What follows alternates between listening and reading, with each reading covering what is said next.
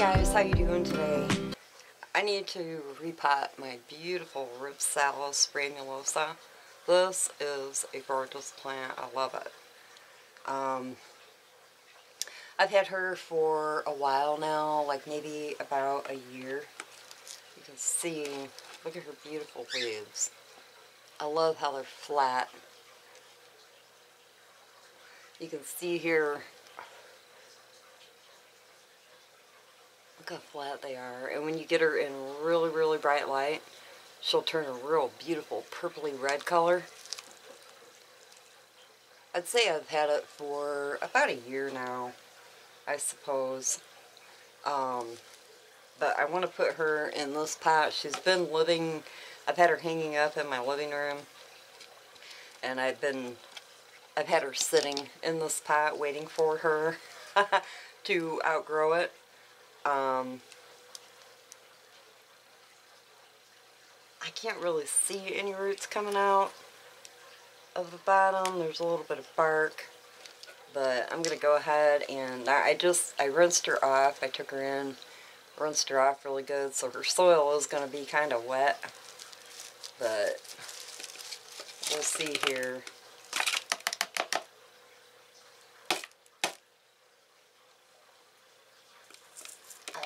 Get rid of that tag there before I lose it. Yeah, she really doesn't need, she's not root bound, but it's not going to hurt her to go into this other pot. And I want to give her some new soil because she has been in the soil for quite some time since I got it.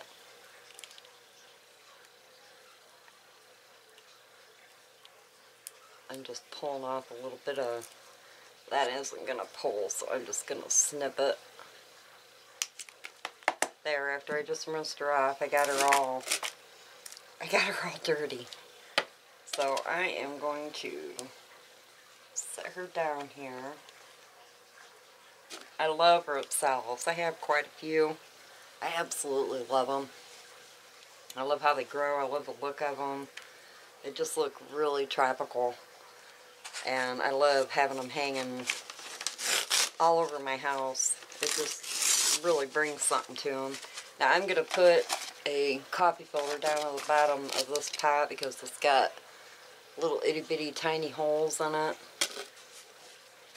And the roots will get kind of stuck if you're not careful with what you're doing with them.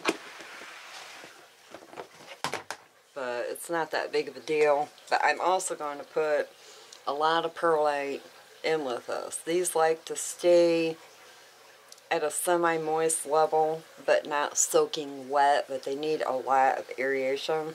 So I'm just going to use, I'm going to put in a scoop of soil, oops, and another little scoop of perlite. And then I am going to just mix up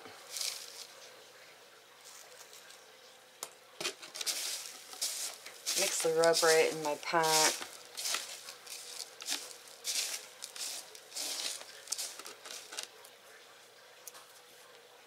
Let's see where she sits here. Oh, that's good. That's a good level, and I'll just finish filling her in. So yeah, you want really bright light for most of the Rhipsalis, but especially this one, because she will turn a beautiful purpley red color. I had one of these a few years back, and she was growing really beautifully for me, and I don't know what happened. It was outside. I think what happened, well, I know what happened, but we got many days of rain, and I didn't think to bring her in because she was like right on my step, and it just got absolutely waterlogged. So needless to say, the roots all rotted, and I tried to save some of it. I took some cuttings, but they just did not make it. So I went out and bought me another small plant because I really, really love this plant, and I wanted to have her back in to my plant collection. So whatever you do, don't leave these things out in days and days and days of rain. But anyways, what I was going to say was, it was a beautiful, beautiful bright red and purple color. I don't know if I can dig up that particular picture anymore because I have so many pictures. It's hard for me to, I would have to sit for hours and hours and hours to look. I just found another dead leaf here. I'm going to pull out. Oh, if I can get a hold of it. But you want them in a really nice draining soil, which I did have my other one in, but it was just the fact that it kept getting rained on. So I got this last summer at some point. I might have done an unboxing on it. I'm not sure. I really don't remember. But these are really easy to propagate. They'll propagate in water. They'll propagate in spag. So you just cut, like say, if I wanted to propagate this plant, I would cut like maybe one of these off. See how it's branching out like fingers? You could cut one of these off, let it dry out for about an hour or so, stick it down in water, or you could even stick it right back down into your mother pot. They will also root out really nicely that way. So moss, I'm assuming, I've never tried moss, but I'm sure that it would propagate really nicely that way too. But I'm thinking about moving her. I've got her in a west window. Of course, then it's winter time too. But I've got her in a west window, and she's just getting a little bit of, I have a big grow light kind of over to the side from her, and she gets a little bit of that light. But I think what I'm going to do is when I take her back in to hang her up, well, I might even hang her back up here I might hang her up here in my plant room too, under my Mars Hydrolite, or possibly, if I have room in my soft window, I'll have to see. Might have to do a little bit of rearranging. But I'll show you here how red and purple this plant can get.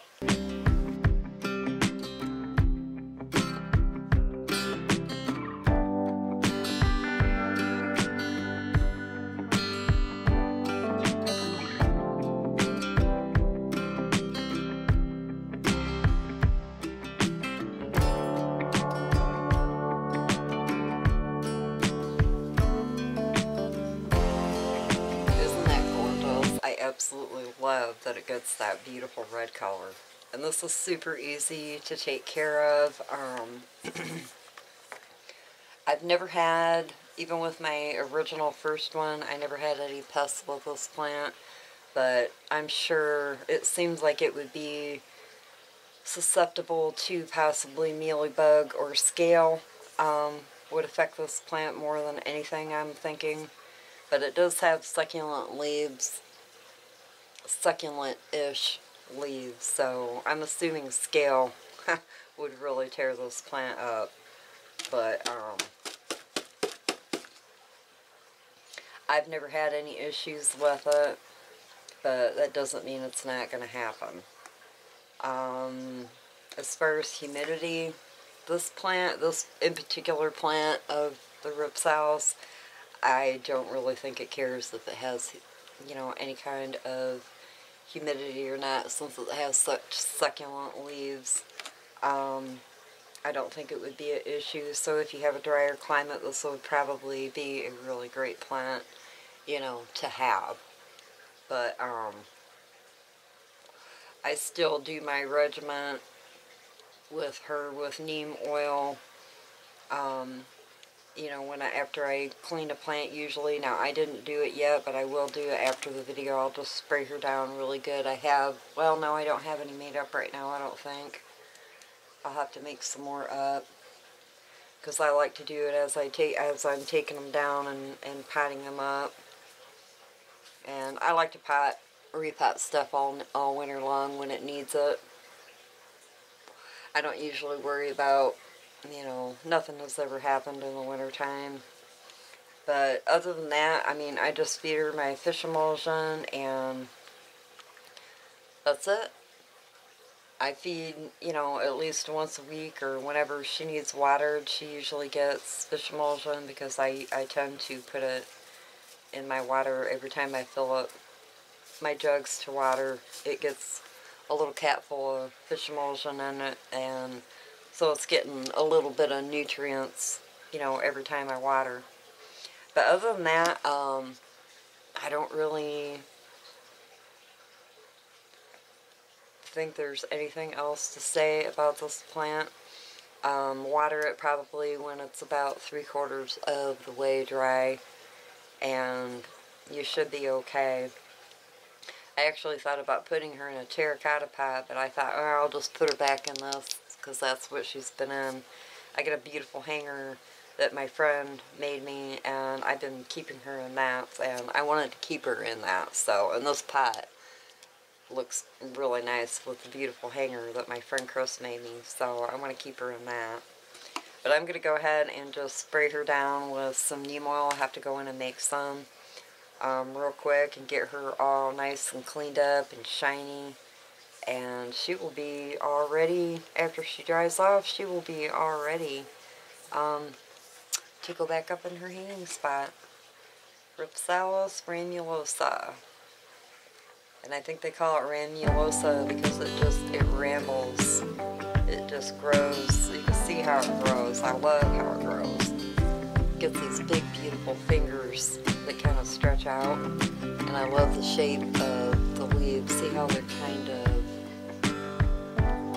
There we go. See how they have that beautiful edging on them? I love that. Very pretty. Very nice looking plant. And even better looking when she gets some color to it when it gets sun stressed. So, alright guys, I am going to let you go, and I will talk to you later. Have a good one. Bye.